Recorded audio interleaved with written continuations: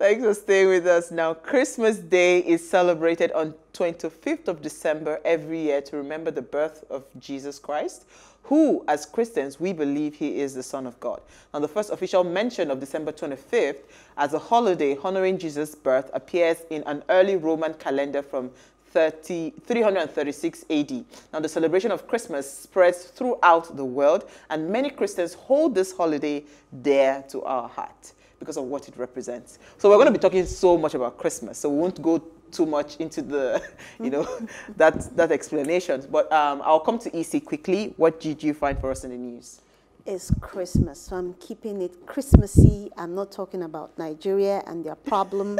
So you went abroad? I went abroad, and I wanted to talk about a legend whose name is MJ, Michael Jackson. Wow. Even in death, what actually resonated with me when I saw this is, I said, even in death, this man is still a legacy, or a legend. So his name is Michael Jackson, and the news is all about Michael Jackson's ranch is sold for $22 million. Now, the key thing here is that this ranch was bought in 1987, and the name of this ranch is called Neverland. And Neverland is such a big, huge place.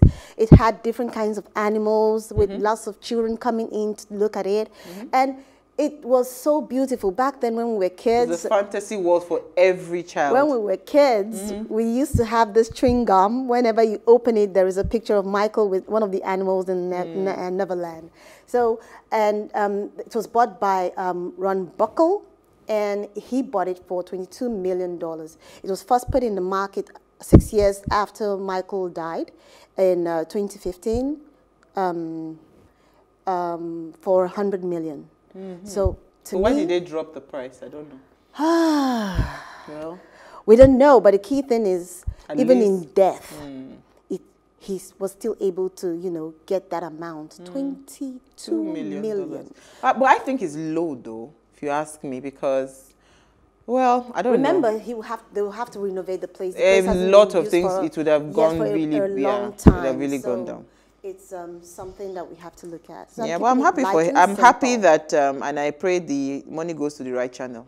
It will. Well, it's abroad. It's not like Nigeria. Michael must have put a lot of things in place. Now, so you think, oh? No.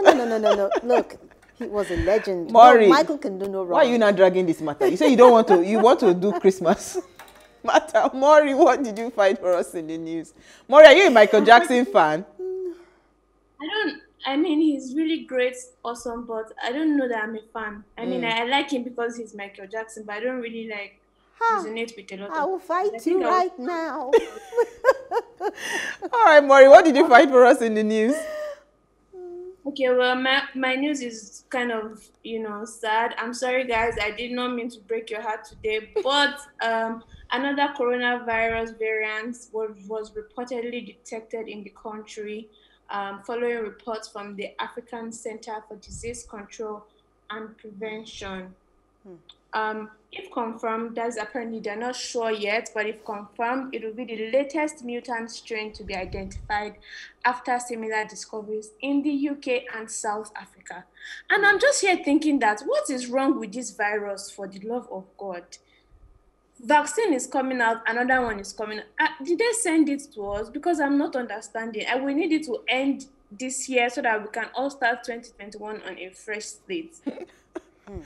I think it was Tammy I was talking to on, when did we have Tammy on the show? On Wednesday? On Wednesday. She said, why are we sounding like 2021 is like, okay, 2020, 31st of December 2020, there will be an abrupt end and you now start afresh. It's just, you are just sleeping and waking up into 2021. So we cannot expect a miracle to happen, Maury. Well, we know that it's just another day, but people just want to be hopeful, and I don't think there's anything wrong with that. If it's looking forward to 2021, that will make you feel better, Absolutely. I don't know that it's a bad thing, honestly. It's just giving people hope. Well, my story is actually another. We are back to our Nigerian conversation. So the headline says, our kidnappers said they received 30 million part payment That is from the Kankara boys.